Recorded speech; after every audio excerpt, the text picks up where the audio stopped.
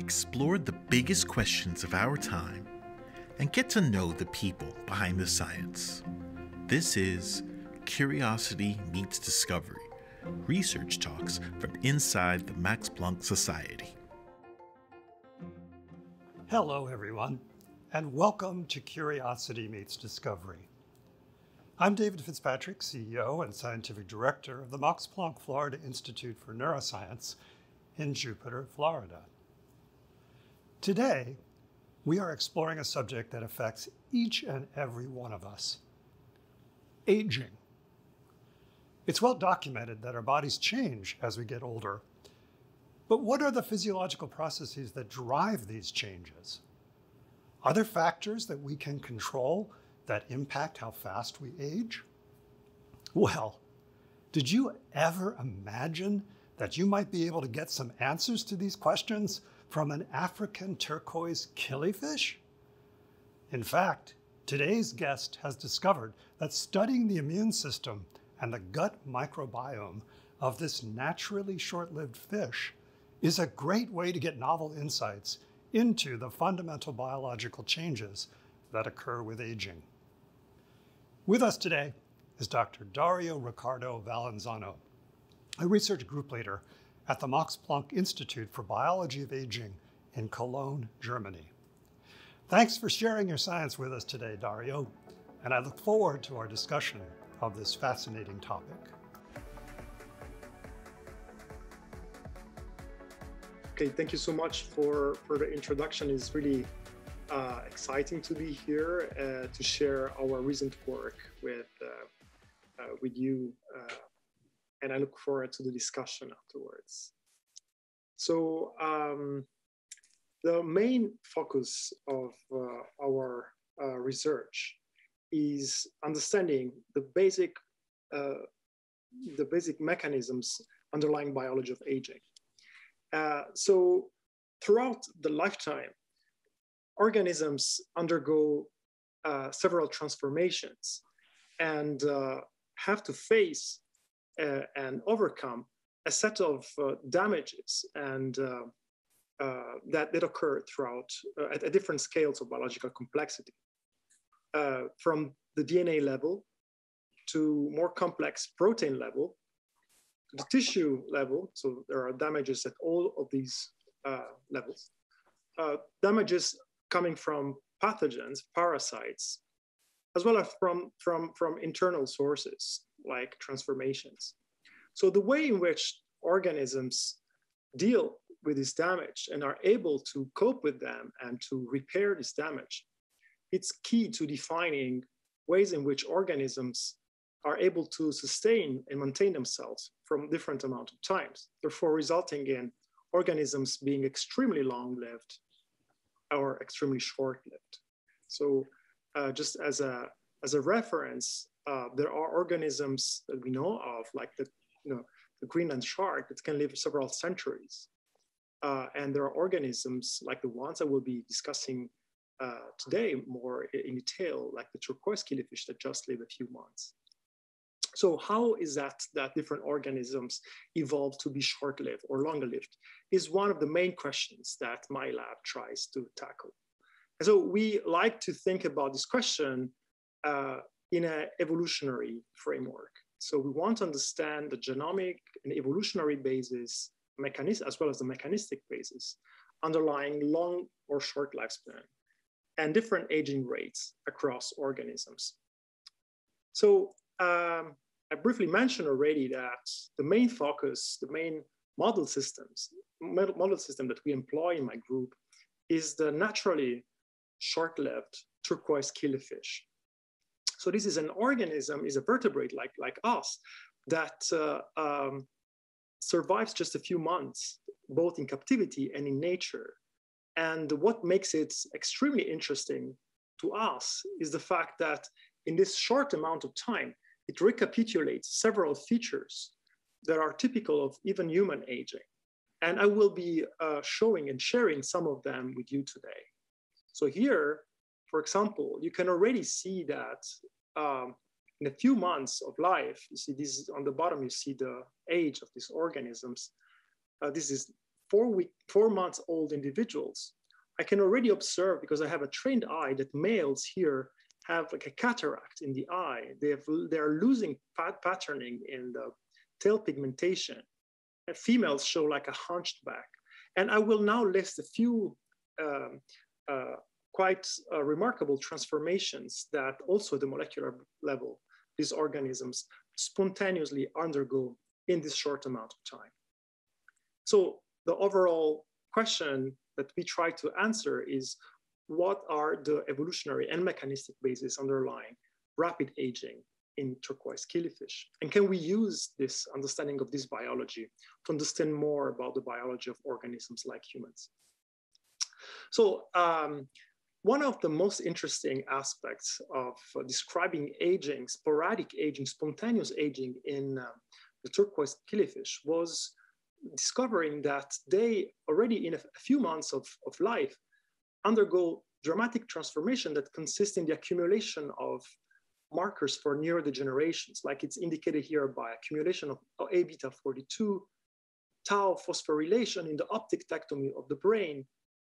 And this is work done in collaboration with Anja Schneider at the TZNI in Bonn, in Germany. In other words, in a few months of life, killifish display hallmarks of human neurodegeneration, which is not common among other organisms. Recently, in 2019, there was a paper published by another group showing that killifish undergo neurodegeneration, in particular dopaminergic and noradrenergic neurons degenerate in the killifish brain. So we asked, and we are interested generally in describing several features associated with the killifish aging. So I will move across different tissues for the next few slides. Here, this is work done together with Björn Busse. We were exploring bone aging in killifish. And what Björn Busse's group in Hamburg was able to find is that as killifish become old from just adult, these are CAT scans of killifish, by the way. And so what they observed is that the bone density dramatically decreases. And this is not just assessed by eyeballing, but actually is quantified. Bone density loss with age is actually associated with a higher risk of fracture that you can indeed impose on the killifish upon stress, upon pressure. Here also you can observe like a very severe spine curvature. This is not a skeletal phenotype, this is a muscle phenotype due to sarcopenia actually. So this is spontaneous age-dependent loss of muscle mass that also occurs in killifish. Work done by a fantastic former postdoc in the lab, Gaurav Ahuja, that was published in 2019. Now Gaurav has its own group in Delhi, in India, showed that actually killifish also undergoes, displays markers of aging in the heart. Gaurav was in particular looking at markers of lipofuscin accumulation. This is an autofluorescent pigment that accumulates in lysosomes spontaneously with age. And from young, middle-aged to aged individuals, there was a striking accumulation of this lipid staining. And here in the bottom, you can actually see a typical marker of cellular senescence, which is called senescent-associated beta-galactosidase. So what this slide is showing is that increased blue staining indicates an increased an accumulation of senescent cells. Senescent cells are cells that normally replicate and that stop replicating as a consequence of the aging process. So this is dysfunctional arrest of the cell cycle, which is indicated by this pigment.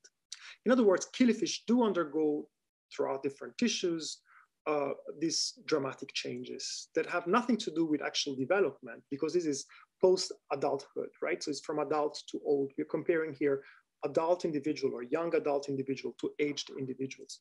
And here, work done by a current PhD student in the lab, Jens Seidel, shows that in sections of the killifish intestine, from young adult to age, there is a striking accumulation of this pink pigment, which based on this particular type of histological staining indicates actually accumulation of collagen.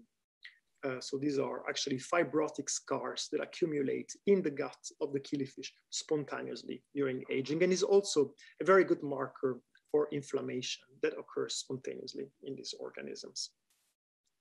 Now, what we are very much interested in my group is understanding the underlying cause for all these transformations that occur during aging.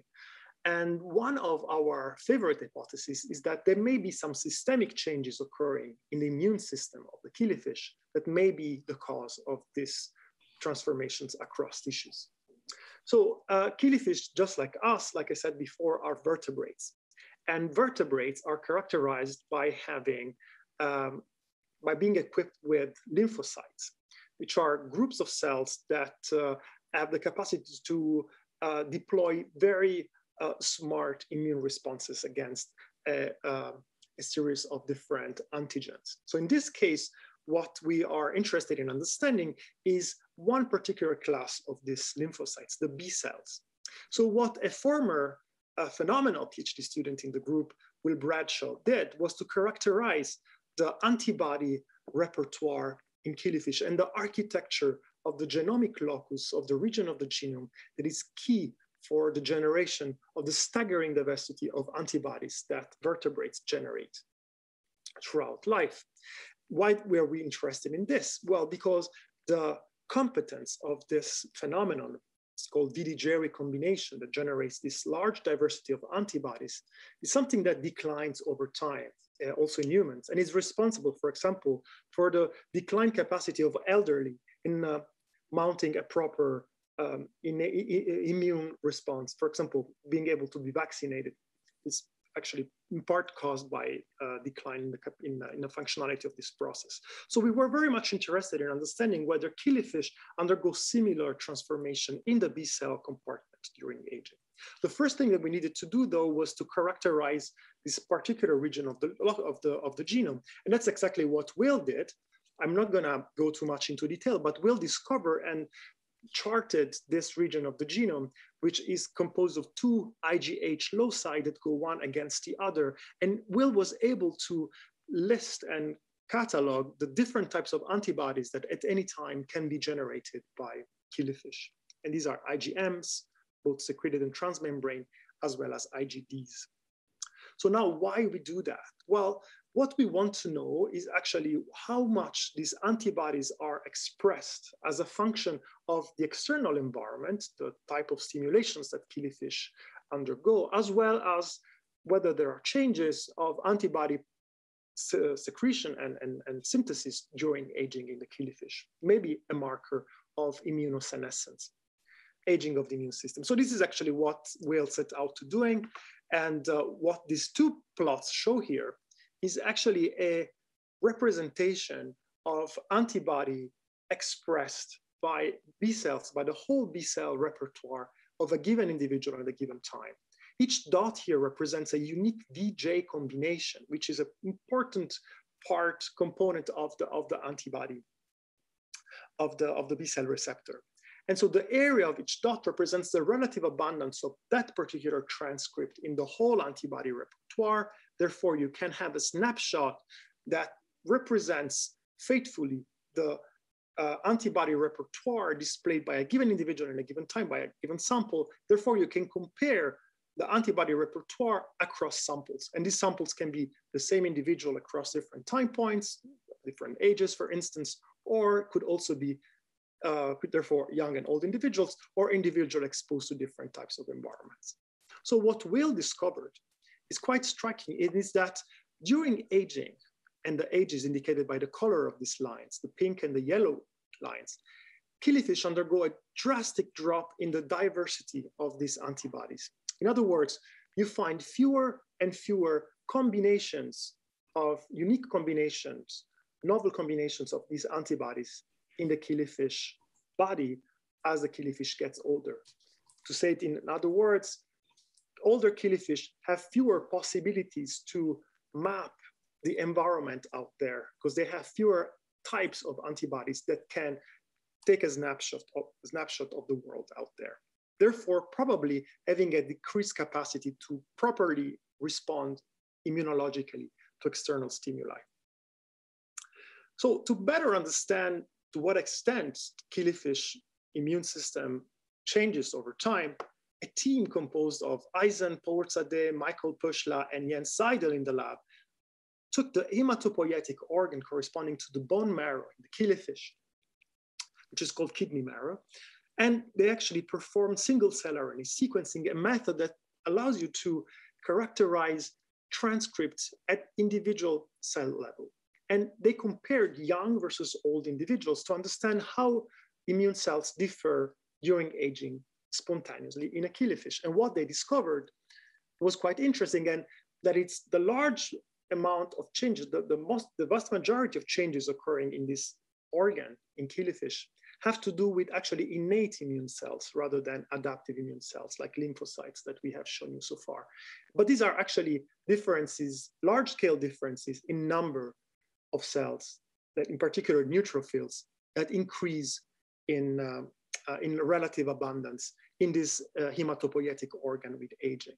Now, we don't quite yet understand in detail the functional consequences of this so-called myeloid shift. In other words, the increase in myeloid cells in myeloid lineage in the killifish with aging, but this is something that we are very much interested in exploring at the present time.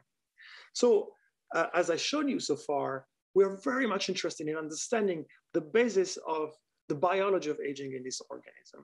And why we do this in this organism is that because it allows us to explore biology of aging in a time frame, just a few months, that is compatible with a student, right? With a student's project. In a few months of a student life, you can have your results, right? You can gather enough results and information to your experiment. You can answer a question that has to do with perturbations of the biology of aging of this given organism. Just to give you like an example and to put this into frame, if you want to do similar experiments in mice, you have to wait 3-4 years because mice naturally live so long, right? So it's actually 10 times as long as killifish. If you want to do similar experiments in zebrafish, for instance, you will need even longer, because zebrafish are even longer lived than mice. So killifish is a unique, fills a unique niche as a model organism. And this is why my fascination with this organism, because this is the shortest lived vertebrate that can be raised in captivity.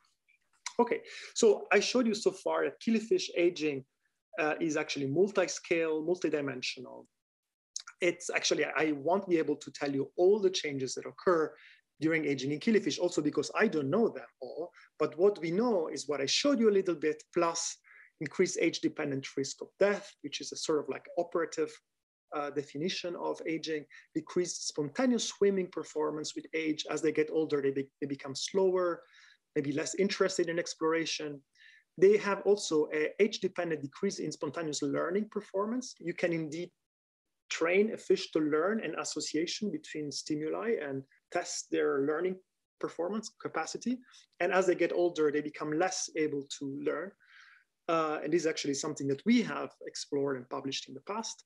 They become less fertile with age, both sexes. They develop spontaneous neoplasias, and this is also been published. And they also have reduced regenerative capacity. So the community studying biology of aging in killifish is expanding rapidly, and more lab, in the whole world actually are studying different aspects of biology of aging and other aspects of the biology of these organisms for I think what are obvious reasons. So what I would like to do in the next few minutes actually is to entertain a little diversion from what I told you so far, and I would like to lead you through like a exploration into the ecology of aging in killifish. And when we think about ecology, we really think about species-species interaction. And I believe that this is really key in understanding deeply biology of aging. The reason for this is because organisms don't age alone. So we, as species and as individuals, are indeed a multitude of organisms. So there is the host cells, but there are also microbial cells that are associated with us. And we entertain species-species interactions with these other communities of organisms, largely microbes, that are key to our own biology. And our biology depends on them. And this is true across the whole tree of life. We depend on microbes for the synthesis of vitamins. Plants depend on microbes for nutrient absorption and for defense. I won't have the time to go through all the clear and the obvious associations, that range from commensal to symbiotic between microbes and their own host. What I would like to discuss, though, is the importance of microbes during the aging process. And another way to look at the same question, at the same problem, is by thinking to how much the microbial host interactions matter to host homeostasis, right?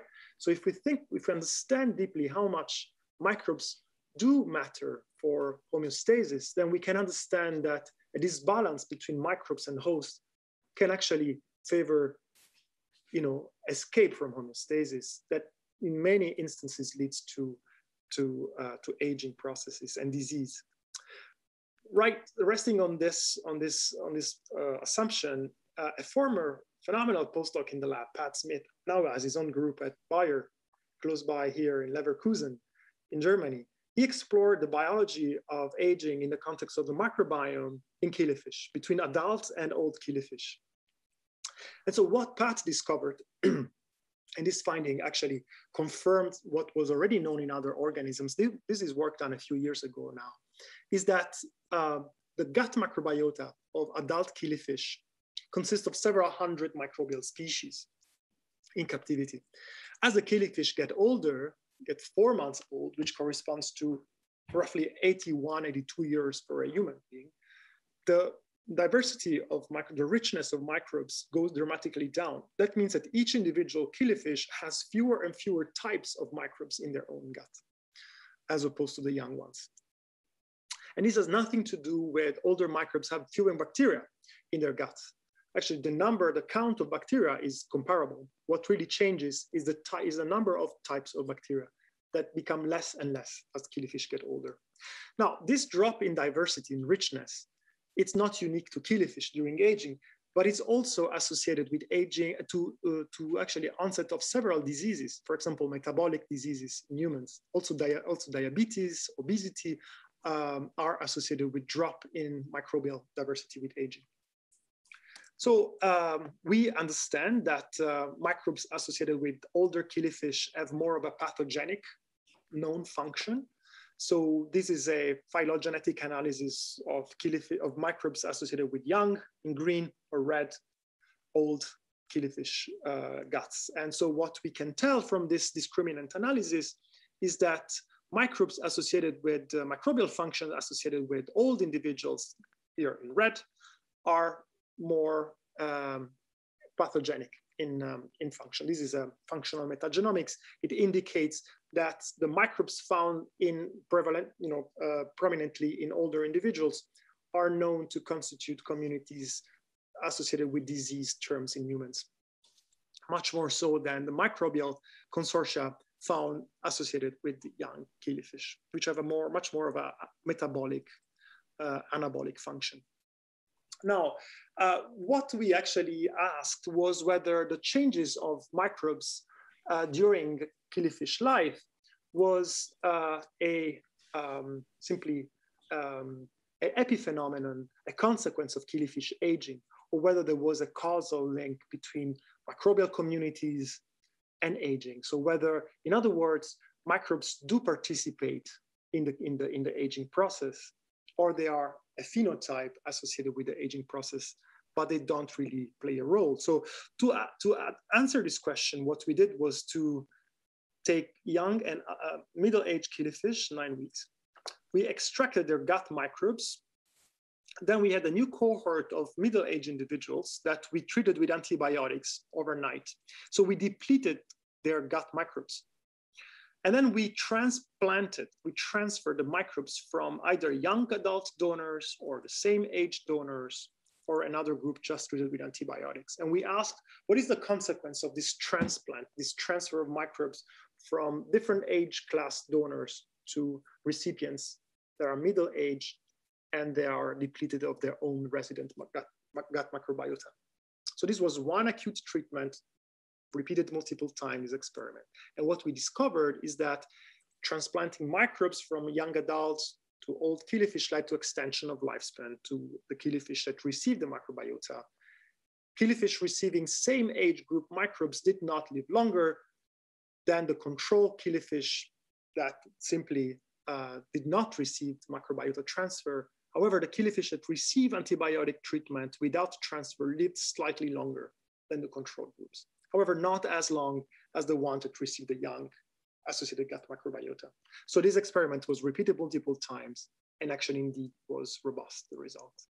So now we're trying to understand this result a little bit more in depth. And what we found, so of course, first of all, what we did was to understand whether the transfer was effective, whether the microbes that we transfer were indeed acquired and whether they settled in the gut microbiota of the recipient fish. So we sequenced the microbiota of the recipient fish at different time points. And indeed, we can cluster this microbial community with the donor community rather than with the recipient community before the transfer. So we can validate that the transfer was effective. What we observed and we knew already was that killifish locomotor activity declines dramatically with age. So this is a behavioral test to assess the consequences of the transfer at a broader scale, at a higher phenotypic level. So killifish, 6-week-old killifish are more active than older killifish. This is speed. 1 week post-transfer across all different groups, there is no real difference among the groups. But 7 weeks post-transfer at an age, again, that corresponds to about 80 years, 82 years in a human being, killifish treated at middle age with young gut microbiota stayed more active, remain more active, more so than all the other groups. So this was very interesting because there was indeed an effect at the phenotypic level. What we also were interested in understanding is the transcriptional consequences of this microbiota transplant in the killifish intestine. So we ran transcriptomics. So we characterized the transcriptome of killifish receiving either young killifish microbiota or same age gut microbiota. And so in general, all the transfer groups at 16 weeks of age cluster with the 16 weeks of age groups, which means that the overall transcriptome doesn't show a rejuvenation of the gut per se. However, interesting terms associated with anti-inflammatory terms and B-cell activation were more highly expressed in the killifish receiving young gut microbiota compared to the ones receiving same age gut microbiota. So what I told you so far, and I'm almost done with my presentation, is that this gut microbiota does have a dramatic consequences on killifish homeostasis and health. They live longer in captivity. One other aspect that we're very much interested in understanding is the predictive value of sampling killifish microbiota throughout life. So can we predict, can the composition of microbes per se be used as a biomarker of aging, in other words? So can we understand something about the physiology, the biology of the host by looking at different time points at their gut microbiota? And how did we do that? So this work was done by Miriam Popkes, a PhD student in the lab, a very talented PhD student. So what Miriam did was to sample longitudinally every week stool from killifish. So she went every Tuesday to the fish facility and she collected stool from fish. So she was waiting until they were releasing the stool pellets. And this is and she did that throughout the whole life of the killifish, which means for a few months. So think about doing that in mice, it would take a lot longer. So she did that for several fish, for 53 fish. And then what she did was also to collect water and food samples to monitor also the environmental microbiota. And then she, by using machine learning with the help of Sam Keen, a master student in the lab, we were able to build a model that can predict residual lifetime based on individual trajectories in gut microbiota. And now we can, in a sample, in a set of fish that it's independent from this one, we can predict quite accurately whether a fish is long-lived, short-lived, and how much time is left based on their individual macrobiota trajectory. So these are not retrodiction, so you cannot simply overfit the model by learning it on this same data set, sample set, but you can actually also export it to an independent set and have quite accurate prediction of that. So to conclude this part, I would like to say that we are very much interested in understanding the interactions between immune aging, immune senescence, and microbial dynamics. Our favorite hypothesis actually is the following, is that a young immune system actively shapes gut microbiota composition. So it plays an active role in mounting pro-inflammatory responses against pathogens and pro-inflammatory response against pathogens and anti-inflammatory response against commensals. And aging in this capacity to discriminate between the pathogen and the commensal leads to expansion of pathogens and suppression of commensals, for instance. So in other words, an immune system that's less able to recognize friends and foes will lead to a microbial community that will escape this sort of like immune surveillance, therefore causing damage. However, we are also very well aware, and we actually have proven that per se, the microbiota is able to modulate to some extent host immunity. So there is a mutual influence of these two branches of host biology that we are very much interested in exploring further and predicting host phenotypes from the microbiota. But also we are very much interested in steering the microbiota composition by playing directly on the immune system. And one way to do that, one way to control the microbiota community, or at least to test what is the impact of the immune system on the microbiota community, is by generating transgenic lines. Killifish is a wonderful model also because it lends itself to generating many transgenic lines in a very short amount of time. They're short-lived, they have a very short intergeneration time, therefore you can generate adults very quickly and transgenic killifish lines in a very short amount of time. Now, Jens Seidel generated a line of fish that lack completely RAG1. This is a very important gene for the generation of mature lymphocytes. And so he indeed could prove that a population of cells that corresponds to lymphocytes is lost in the RAG1 knockout lines. And is currently testing what is the microbiota composition of killifish that have lost adult lymphocytes.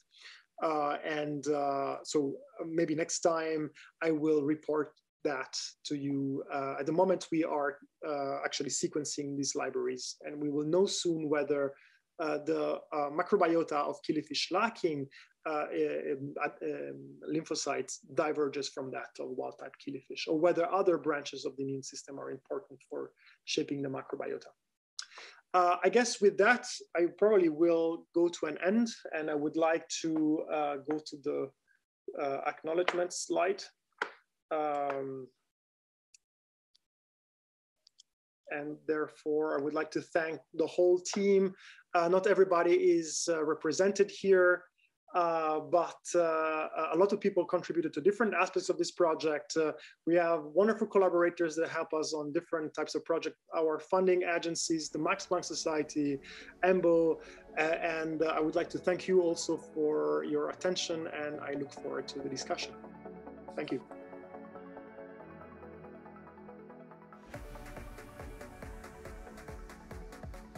Well, I'm going to applaud, and I'm sure the audience is also applauding. That was spectacular, Dario. Thank you so much for that. Well, thank you. And I have a lot of questions. You had a lot of interesting things in that presentation.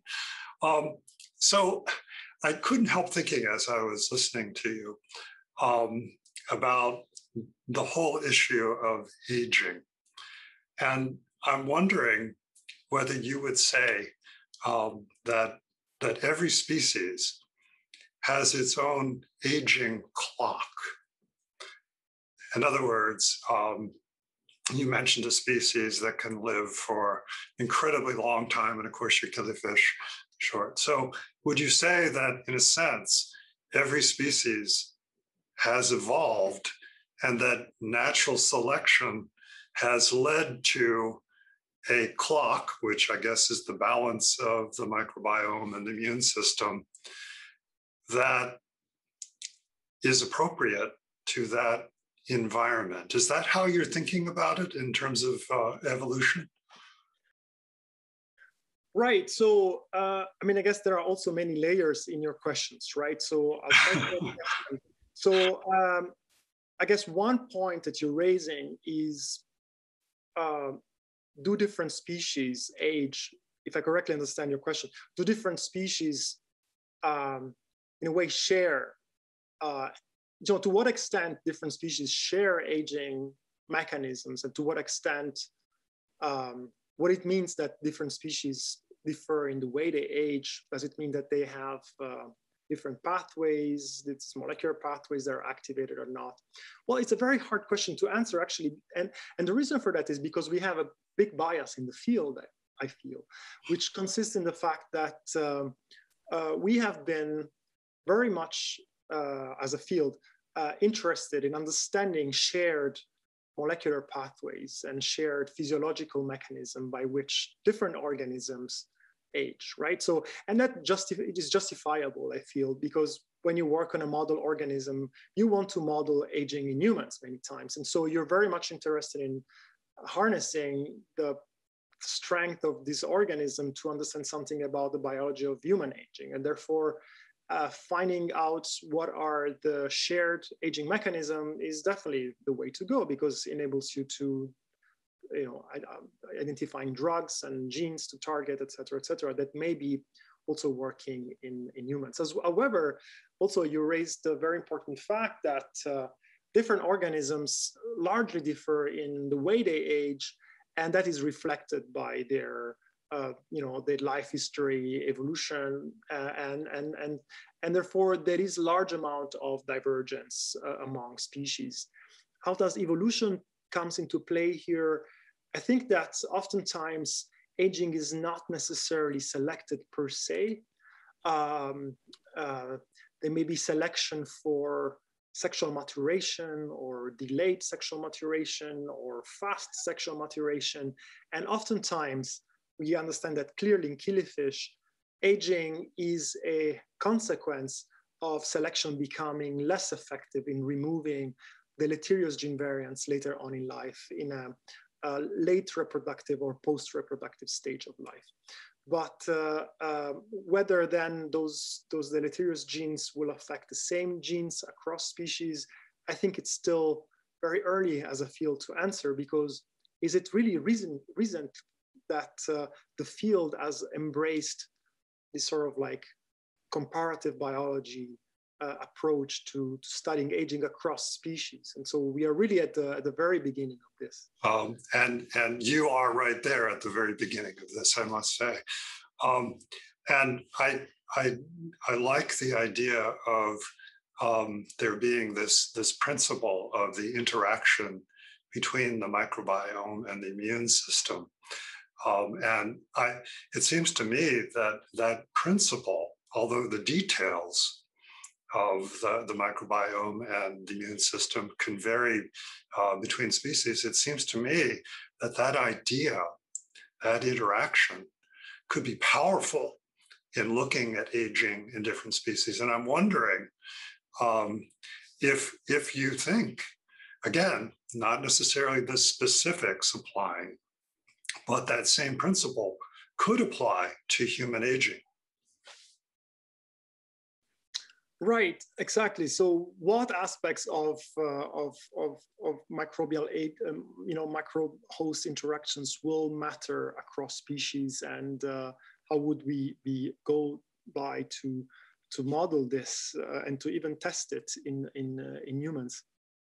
It's a great question, and indeed, what we are discovering as a field, like the microbiome field, although my entry port into the microbiome field is from the biology of aging, is that indeed, while in the past few years, a lot of people were interested in finding the silver bullet, right? So the microbe that was the probiotic, the microbe that that makes you live long, or that saves you, that cures you. It's become more and more evident that there is no such a thing, right? So that it's really like a community, a very dynamic community, metabolically active community with a lot of horizontal gene transfer, a community that evolves very rapidly to even overcome antibiotics and drugs and host metabolism and host genetic peculiarities, right? So it's a very dynamic and plastic organism. So, okay, to go back to how much model organisms can help us to understand better whether the microbiome is a useful tool to tackle aging or disease in humans. I feel that learning, having the descriptors that it's a starting point for us. This idea of the microbial host phenotyping, being able to type host phenotypes, for example, liver disease or brain dysfunction in the microbiota. It's something that, of course, we can do in model organism, but we can honestly do it right away also in humans. So this is at no cost, comes, I guess, to doing it right away in humans. We could indeed monitor non-invasively the inside working of the organism by this wonderful window to the host, which is the microbiota. And it's not just, the genomes, it's also the metabolites in the microbiome, right? So we can use it as the next blood draw, right, in a way, with a lot of interesting metabolism happening there.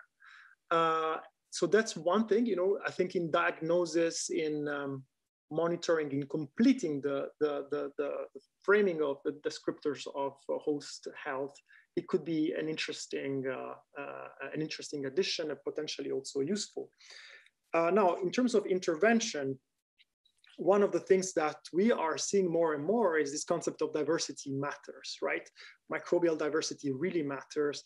And per se, maintaining diversity, it's probably very closely related with a healthy state. So restoring a healthy microbial diversity, it's probably something that per se is useful. We don't quite understand why. Is it a metabolic benefit? Is it actually an immune benefit per se? Because by having high diversity, you keep the pathogens at lower titer. This is something we still don't understand. But I guess in this model, organisms will be key in. I think we have to overcome the idea, the illusion to find the perfect microbe for the given host. But looking more at this other features, diversity or metabolic complexity of the microbiota, may be something that may turn out to be helpful in humans. For example, I don't want to, but for example, microbiota microbiota state is very important also for vaccination. So there seems to be some basal level of activation, innate immune activation of the immune system, which is required for a proper response to vaccination. So if you have individuals treated with antibiotics and then vaccinated, the scientific literature shows that the odds that the vaccination will be successful are actually lower. So you need some basal diverse microbiota and rich microbiota in order for the immune system to work properly, even acutely. Yeah, I'm fascinated by this, and I really like the idea of looking at the interaction between the gut microbiota and the immune system. I mean that, and I can't imagine that we wouldn't find out interesting things if we understood that for humans. So I have to ask you some questions about you and your science here. How in the world did you come to killifish? What is it that brought you to that as the model for what most of your work has been addressing? Yeah, Thank you for asking that. So I am, by nature, I'm very interested. I'm sort of like a naturalist, right? So I like, when I walk in the parks and I collect stones and leaves and insects and stuff like that. So I've always had like a very strong interest for the natural world per se. And I was, I became aware of the killifish when I was, before my PhD, because my PhD advisor at the time, who became my PhD advisor, Alessandro Cellerino in Italy at Scuola Normale, told me about this organism that seemed to be extremely short-lived. Probably is actually its life. Probably it was short-lived. It's not simply that hobbyists cannot keep it for longer just than a few months. And then, when I entered the grad school in Pisa, I, together with him, I drove to Parma, to the home of this hobbyist, this collector, Stefano Valdesalici, who was the one in Italy who had in his bedroom, as a kid, like he had eggs of this turquoise killifish. So he gave us like a little bucket with this dirt and eggs of killifish, and so we started raising it during grad school, just as a pet first, and then as I was actually seeing that this killifish in this short time was displaying this massive transformations, I got more and more interested in understanding its biology. And but my PhD project was something else at the time, so it was really serendipitous. It was because of the encounter with my PhD advisor, who also is a very curious naturalist, and was really chance, I would say, that I bumped into this fish. But it actually was the model system that drew me into the question of biology of aging, because I couldn't quite make sense of it, of why on earth an organism would be selected, I thought, to live so short. Yeah, no, it's a wonderful question. And, isn't it cool that we can look at nature and nature can pose these questions and we can start really going after it and learn things we couldn't have imagined learning, right?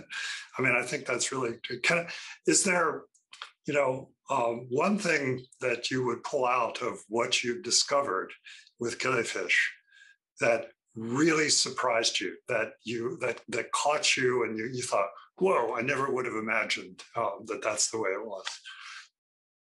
Right.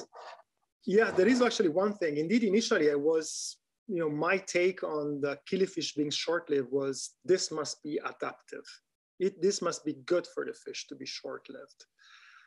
This was my initial credo. But then I discovered that that's not what happens. So I discovered, I became more and more interested in evolutionary biology and evolutionary computational genomics, and what, together with actually Rong Fang, this researcher here in the picture, what we embarked into studying was the evolutionary genomics of aging in killifish, in particular annual killifish. And what we discovered is that killifish are selected to develop very quickly, to reach sexual maturation very, very rapidly, because they live in a unique environment where the water is just available for a few months every year. Most of the year, they survive as dormant embryos in the dry mud in Africa. Actually, we do, as a matter of fact, field work in Zimbabwe, and this is how the environment looks like. So most of the year, you have cracks in the soil, and we have to dig out the killifish embryos from the mud, right? So normally the killifish, so in the rainy season, the killifish are, in these little puddles. But what was surprising to find out is that, on one hand, there is a strong selection for killifish to become sexually mature very rapidly. However, let's say they become sexually mature in 3 weeks' time. There are populations of killifish that reach sexual maturity in 3 weeks' time. But within the species turquoise killifish, there are populations that live just 3 months, others that live 8 months, even though they both reach sexual maturity at the same time, right? So there is no trade-off between how fast they develop and how fast they age, which is normally like a way of thinking. Okay, you must run fast. That's why you build up a lot of damage, reactive oxygen species, or your cell cycle goes out of control. You're fast at replicating your cells, but then you have cancer. This sort of like trade-off mentality. But actually, killifish go against that in the sense that the short-lived killifish are extremely bottlenecked populations that have very small effective population size. I won't get into the details, but basically there is a genome-wide accumulation of deleterious gene variants that cumulatively lead to a polygenic aging phenomenon. In other words, the reason why we see aging, we understand now in killifish happening at every single level of biological complexity, from the DNA level, protein level, different tissues in the brain, in the heart, in the gut, in the skin, in the liver, everywhere. It's because they have accumulated a massive amount of mutational load due to the fact that their effective population size is very small. They are highly drifted. And so selection is very inefficient to remove those deleterious gene variants. This is a little bit population genetics lingo, so may not be directly intuitive, but actually there are conditions, which is small effective population size, not infinitely large populations, where there is this genomic catastrophe that leads to a lot of genomic damage that we understand now cumulatively leads to aging. So in other words, this was to me one of the most exciting findings. Initially disappointing because I was hoping to find some sort of positive selection, Darwinian evolution to be fast, but that's not what we found. And to me now, this is one of the most fascinating windows into the biology of aging, both for killifish, but also for humans, because as a species, we also have a very small population size. So I think that what we find in killifish may be relevant also to understand the biology of aging in humans. And I bet you would agree with me that you're only scratching the surface of what killifish is going to tell us about aging, right? Absolutely. In fact, there is an exploding scientific community that it's reflects this statement. That's beautiful, and I think that's probably where we'll have to wrap this one up. And thank you, Dario, for sharing your work. Fantastic. Really enjoyed learning what you've been up to. Thanks for watching Curiosity Meets Discovery, research talks from inside the Max Planck Society. Visit mpfi.org to sign up for updates. Follow us on social media at NPF Neuro. Curiosity Meets Discovery was produced by the Max Planck Florida Institute for Neuroscience.